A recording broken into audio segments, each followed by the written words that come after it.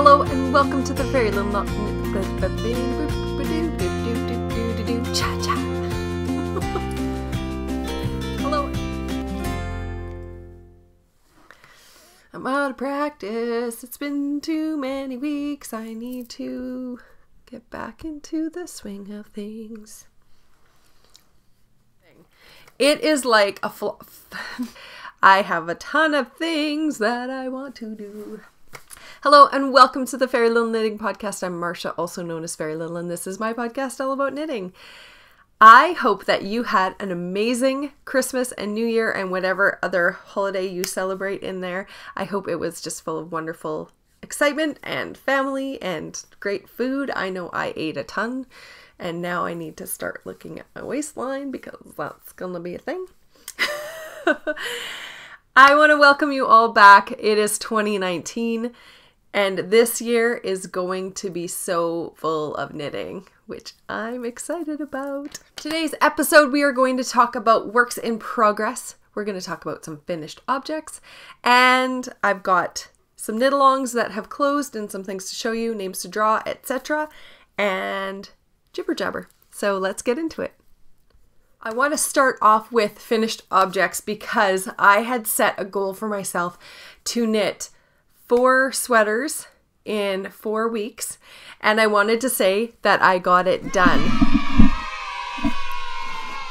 I knit 4 sweaters in 3.5 weeks. I'll show a picture here because all of them have their sweaters, so they're not within arm's reach for me. So I'll show you the picture. What you're going to see is the back of all of the girls because I don't like putting my girls on social media, as well as there's other children that I cannot put on social media. So you get to see the backs of them, and that's just respecting their privacy. And I used the Skaha sweater pattern, but I tweaked it a ton. It's essentially a whole different pattern now for this style. And it's still knit from the bottom up. But I have the kids sizes and adult sizes. I did it with 4 inches of ease, and I used Barocco vintage yarn for all of them. So what I did after those were finished is, because I was doing a work in progress, project UFO Cal, anytime I try to like reel myself in, essentially, then I just cast everything on. So what I did instead of working on works in progress is I cast on 4 hats. So not only did the girls get each a brand new sweater, but they also got a new hat. And I have 2 to show you. The other 2 are not here right now. It's knit in Bernat Premium. I wanted something that had absolutely no wool content because the girls complain about itchy heads and stuff. So I wanted something with absolutely no wool content that they would not complain about, but that they would still throw on their heads because they need hat coverage. So this pattern is actually my go-to pattern. Normally I do it with a shorter brim and shorter body to the hat, but I did it longer and with a wider brim because this is the style right now in this area, is to have a folded brim and to have it really baggy at the back. And I know that this is a style that was big probably a year or 2 ago in other areas, but we're behind, so it's okay for us. So I did a yellow one that matches the yellow and blue sweater. I did a black one. I did this purple one, and I did a white one. So the yellow one that I did that one out of Barocco Vintage. And then these ones are all the Bernat Premium. And I gave the remainder of the skeins to each of the girls. They want pom-poms, so I'm just going to grab the pom-pom maker and show them how to do it, and then get them to make the pom-poms as a fun thing to do, and then I will attach them on here because I think they want to alternate colors or something. But I also want to show them how they can do a pom-pom and do a multiple pom-poms, and then how they can easily switch it out for a different pom-pom if they want. different palm if they want. So these are super comfy. They are definitely slouchy at the back. I am going to write up this pattern and put it on Ravelry just as a recipe, and it will be a free pattern. I don't know when I will be able to get to it. It's on the top of my mind right now, so hopefully soon. I know I say that about a bunch of different things, but it's really, I have a lot going on, so it's really hard to remember all of the things all the time. I write a lot down actually to keep track of things. So those are done. So I have 8 finished objects. The next thing I wanted to talk about, I'll just talk about quickly about the top that I'm wearing. This is called the Winter Moss sweater. It's a free pattern. You can find it on Ravelry, and it is, I don't know who it's by. I think it's by Drops. I know the yarn is Drops Alpaca, and it's like a mustardy color. Black and gray are the 3 colors in it. It was a super simple knit. I actually made the sleeves shorter than they are. I think they come down to about here, but also there is a hack to do full sleeves. I didn't do that. I wanted something with shorter sleeves, so that's, and I knit this probably 3 years ago, I'd like to say. It's been a while, but it's a fingering weight color work, and I really love it. So, and I've worn it on the podcast before. You've seen this before. It's not new. Okay, so now for works in progress. I have 3 works in progress, but they're all the same thing. It is like a fox slaughterhouse over here. I am doing Mr. Fitzwilliam Fox by Kay Jones of the Bakery Bears. And I have a ton of body parts, but they're not put together. Poor fox. So I'll show you what I have, and I'll show you what I have by the next episode. All of the Mr. Fitzwilliams should be complete. I've been only working on that. So I have my heads, Mr. Fitzwilliam's heads completed with their eyes in.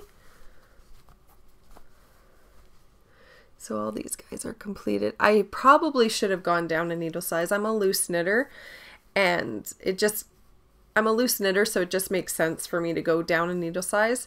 I didn't end up doing that. The first one I knit fairly tightly, but as I went along I got looser and looser, and you can tell that in the bodies as well.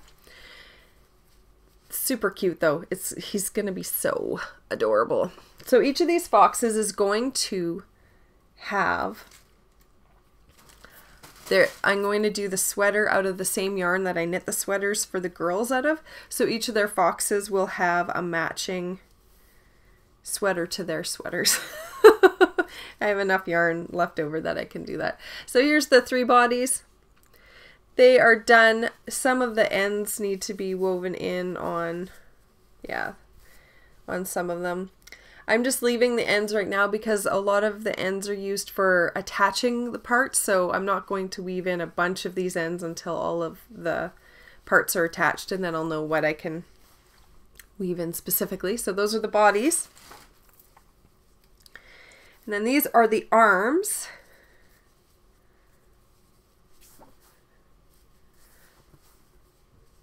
One, 2, 3, 4, 5, 6. Yeah. So I've got all of the arms done.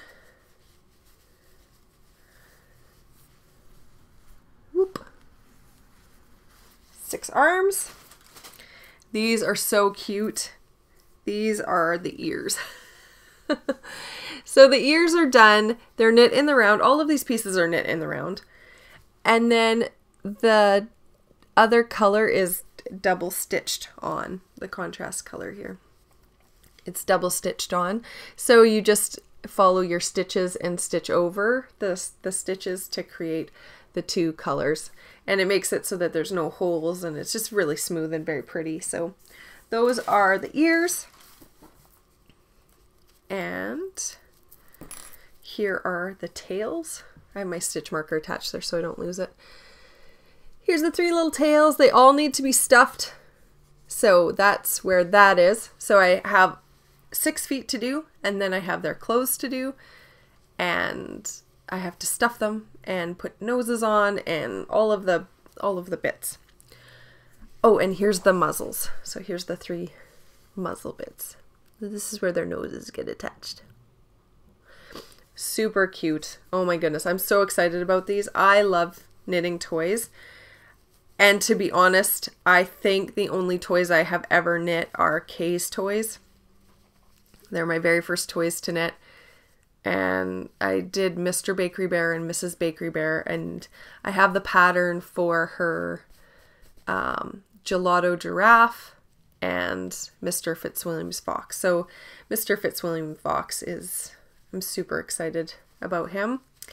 I haven't done Gelato Giraffe yet. I don't know when I will get to Gelato Giraffe, but I know there's such great patterns. And it's also something that would be really great for a little gift. So maybe I'll just do a bunch and then have them aside for gifts for kids. I'm really enjoying this. If you are interested in a cute little pattern and you don't mind piecing things together, or you want to learn how to piece things together, then this is a really great pattern. It's got a lot of pieces. It's got 2 different colors for the body. And then these are socks that go over his little feet, a scarf, and a little jacket. So it's super cute. I'm enjoying myself. I have 6 legs to do. Then I have 6 socks to do, 3 sweaters, and 3 scarves. And then all of them will be done. I had a couple knit-alongs going on, and one just ended. It's January the 2nd, so it just ended yesterday. I actually haven't closed the thread yet. I'm going to go in and close it. I threw it out there to say that we could extend it for an extra month if anyone was interested. Nobody said they were interested in that, so I'm going to close it. It's going to be shut down, and today I'm going to draw the prizes. So it's going to be closed actually in minutes because I will do it before I draw the prizes. I am going to draw multiple prizes, and very excited about that because I'm going to give away some yarn.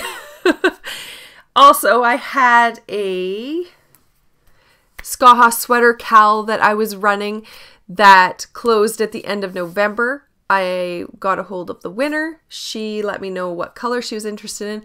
It was actually not a color that I carry in my stash, so I ordered it for her and had it custom done for her, and was mailed to me. And the yarn dyers, Ginger Snap yarn, her yarn is beautiful. So the color that was chosen was a mustard color. So this is called Mustard Mash.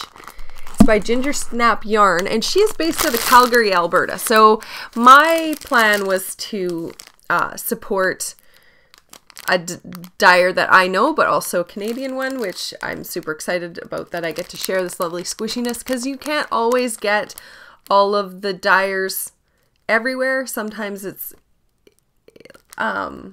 she has an online shop which you can purchase from, but if you don't know about a dyer, then you don't order from that dyer. So Ginger Snap yarn, her colors are amazing. She had this beautiful mustard. I'm so happy about this, and I'm going to be sending this off this week. And it's got a cute little sticker on the back that says, "We wish you Merry Christmas." So that is going to the Skaha sweater cowl winner, who is Nancy from Texas. So Nancy, this is going to be coming to you, and I'm really excited to be sending this to you. Yeah, it's great. Not only did Kim send that in my package, but she sent a little giveaway as well. She said I could keep something or give it away or whatever I would like. And I love her yarn, so I'm going to keep one and I'm going to give one away. But she also sent this cute little project bag, little notions pouch, which is adorable with its little sheepiness on the front. So cute. I love it. And she sent these 2 yarns. These are both fingering weight yarns. This is called Driftwood, and this is Passion Flower, 80% merino, 20% nylon. 425 yards and 110 grams skeins. Both of these are my color. they're both my color. This one is something that I'm very attracted to right now, and I want to knit everything out of this color. So this is probably the one I'm going to keep, and then I'll do this one as part of a giveaway. So awesome. Thank you so much, Kim. I will put her information below, so if you are interested in her yarn, go down below. She has an Etsy shop. You can order her yarn online. If you see a color that she doesn't have in her shop, I'm sure if you contact her, she was more than willing to dye up this yarn specifically for me, and sent it very quickly. So I think she had it in the mail within a week of me speaking to her. Canada Post is on strike, so it took a little bit longer to get here, but I'm really excited about that. I've actually had it on hand for a couple weeks because I wanted to talk about it before I sent it out. But now I can send it out. It's a very happy new year, exciting thing for Nancy to receive that, so I'm very excited about that. Now we're closing Project UFO. I'm just going to go do that, and I'll be right back.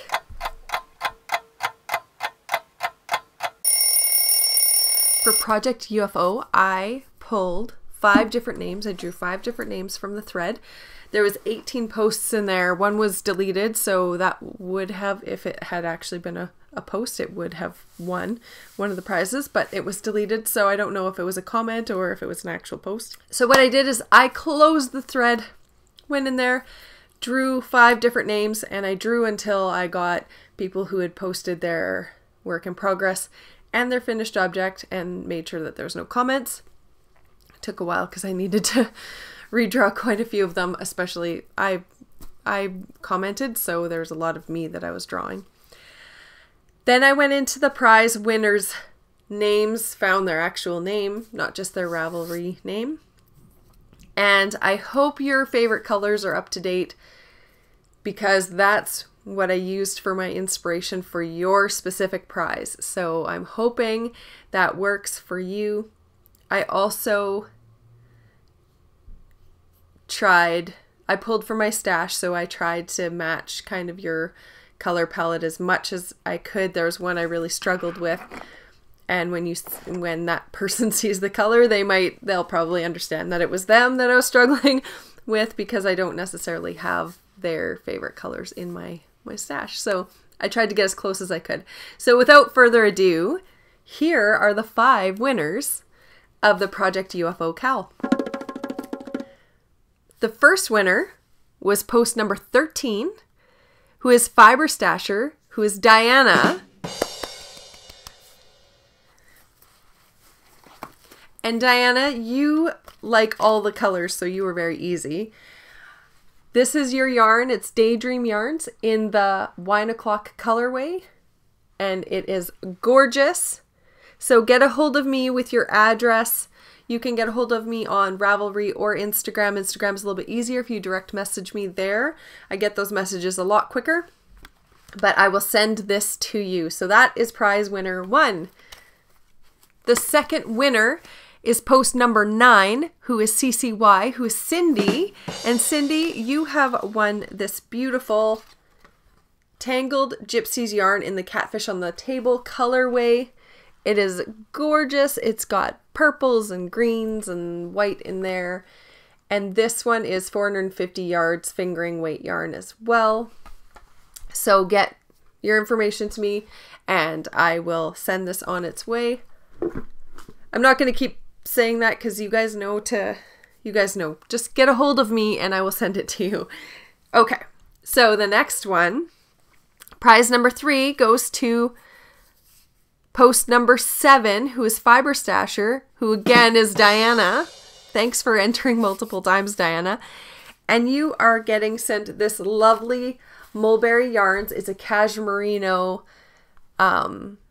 It's a cashmerino blend, so it's 80% superwash merino, 20% cashmere, and it is hand dyed in BC. It's called Violets is the colorway. It is gorgeous. It's a very purplish blue. I don't know if it's going to translate properly, but it is a yarn that is dyed in British Columbia. So I'm really excited to send that to you. The next prize winner is post number 17, who is Crafty Knitter 7, who is Sue. Sue, I'm going to be sending you this lovely opal yarn. It's in a fabulous green because I know you're a fan of green, and I have some other yarn I'm going to be sending to you as well. We did a little bit of a swappy swap, but I haven't sent her yarn yet. And it also includes some Angora lace to go with it. Ooh. So that's going to Sue. I also have some other stuff for you, Sue. I'll send it all in the package to you, which I will send very soon. And I have your address, so it's all good. The final number 5 winner is Saltbox Knits, post number 2, Saltbox Knits, who is Sarah. And she's getting sent the Happy Little Dye Pot yarn. And it is these lovely earthy greens, and it has a little bit of like purple in there, but it's more of a wine color. It's very earthy, I felt. So I'm hoping that's what you meant by earthy. So those are all of the winners. Get a hold of me and I will send those out as soon as possible. I'm so excited that I got to share so much lovely yarn with all of you. And this year is going to be my stash down year, which hopefully I stick to that, because you guys know if I say I'm going to do something, I do something completely different. So that's going to close off my knit-alongs that I was hosting. They're all done. I'm going to I'll think of some more knit-along ideas in the future. I really enjoy doing a knit-along. There's also some other knit-alongs that are happening out there in the knitting universe that you can definitely take part in. I might just take a little bit of a break for a little bit on hosting and just come up with a really good idea. I'm still finishing projects. That is definitely on my list. I'm going to finish these Mr. Fitzwilliam's boxes first.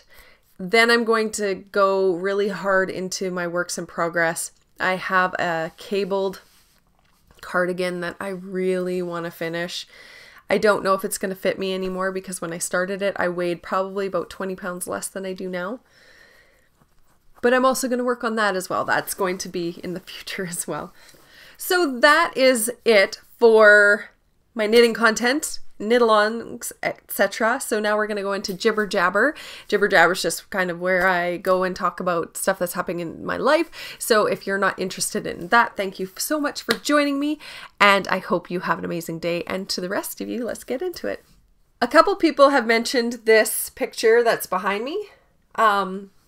And I just wanted to talk briefly about this before we go into the Jibber Jabber.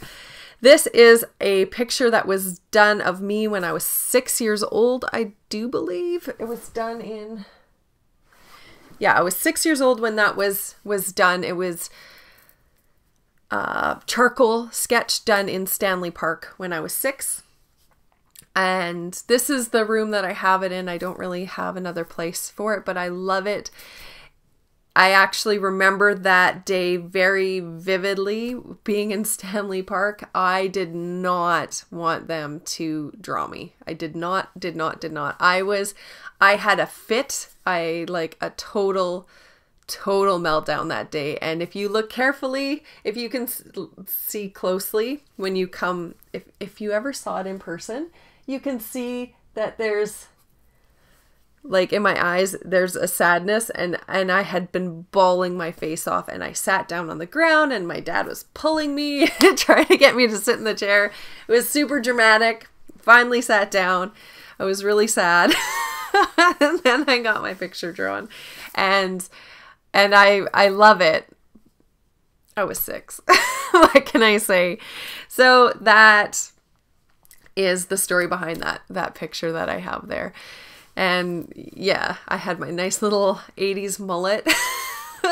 You can see my hair's cut short here because I was a hair sucker. So I would suck on my hair, and my mom just cut it short so I couldn't suck on my hair or pull on my hair, because I did that too. So she just shortened it, so I had a nice little mullet. And at one point the whole top of that was permed, but the bottom was straight. Yeah, it was pretty rad. So that's me at 6. It looks very similar to one of my little girls as well. So that's it. Some things that have been happening. I posted something on Instagram a couple weeks ago when something was very, very fresh and new, and my sister said, hey, you might want to just sit on that for a little while before you talk about it.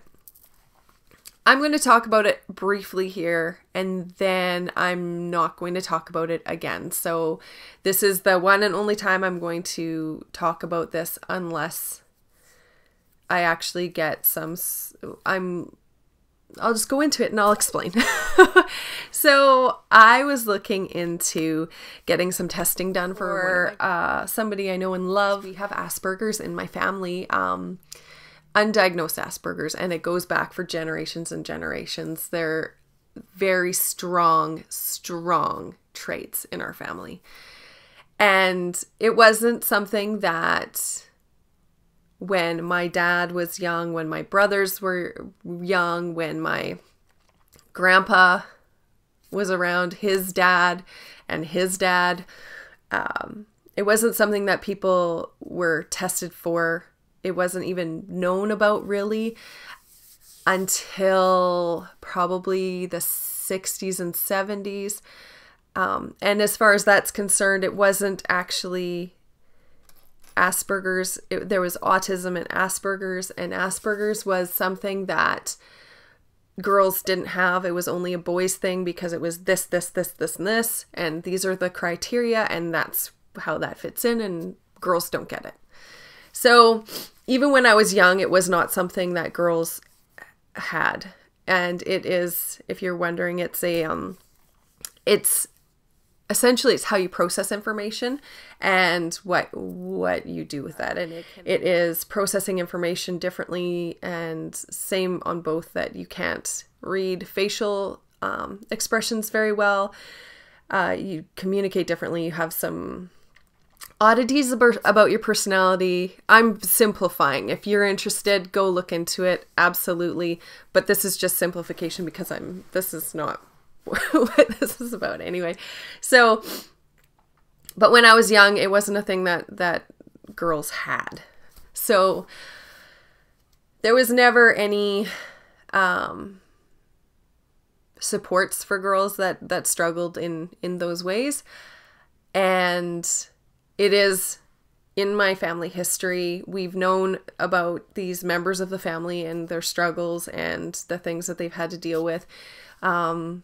With Asperger's, it's also a higher IQ kind of side of things. And my dad has a really high IQ, like genius level, but he's so socially inept, which, and he won't ever go get tested. There's nothing for it, but we just respond to him in that way, and just try to help minimize overreaction, essentially.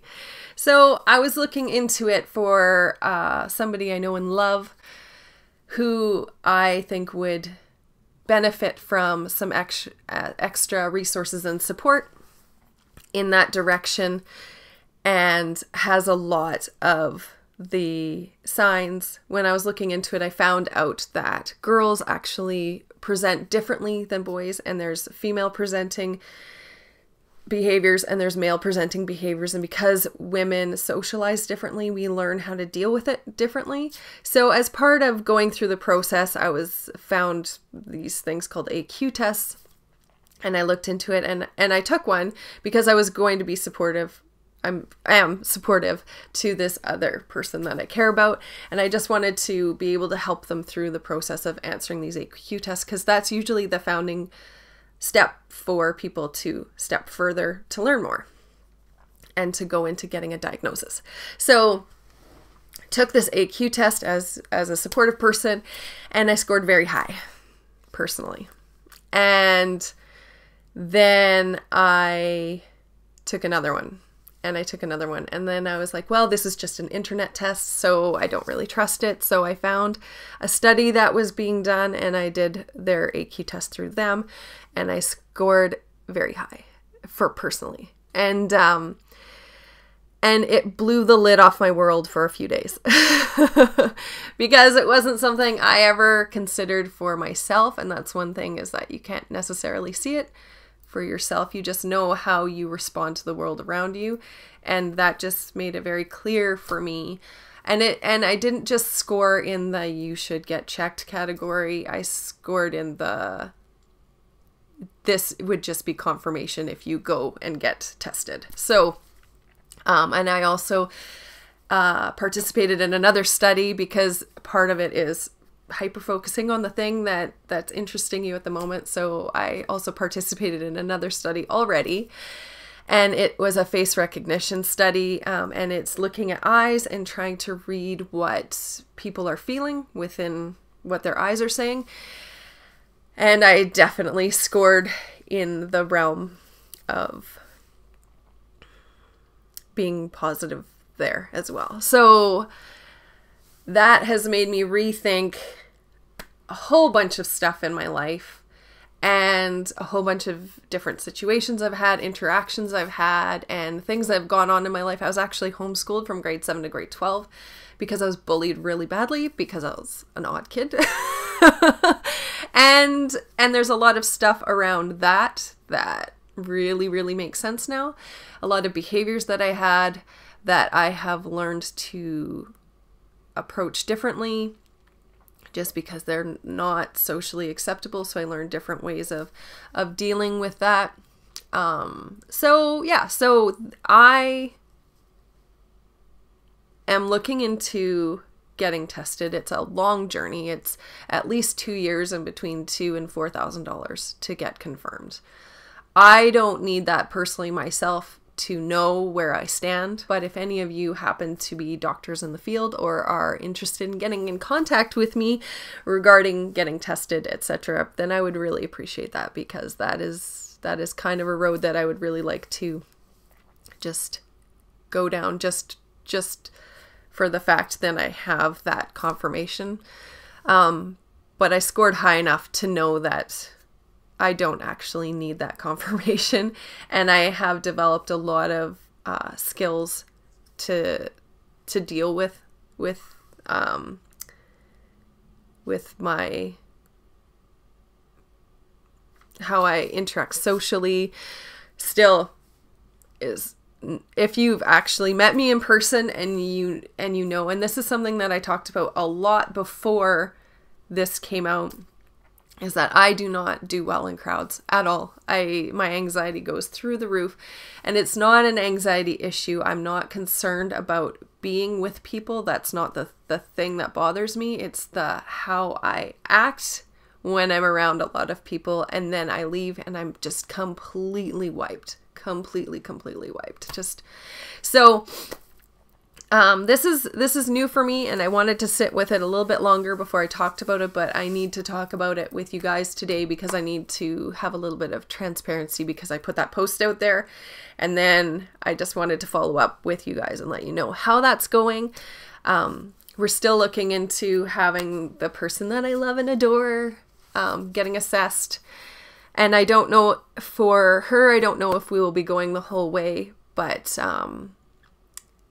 because there's just so much showing up that I know for her that she is somewhere on the spectrum. And that's the thing too, is that it's a spectrum. You can be just barely on it or really on it or like at the top end of it. But just so that she can have along the journey, if the school system knows that we're going down this road, then they help implement stuff because they know it takes a couple years to get the whole thing done.